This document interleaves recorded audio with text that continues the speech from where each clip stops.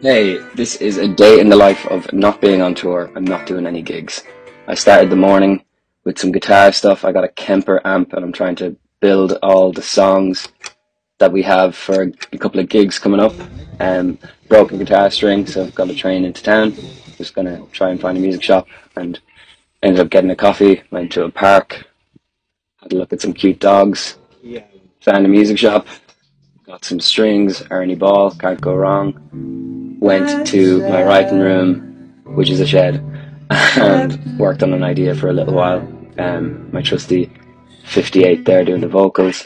This microKORG, I always mess around with it, but it usually never gives me a good sound, so I kind of moved on. Tried some vocals in my sister's wardrobe with this funky little microphone, and then ended the day with a pint of stout. Oh yeah.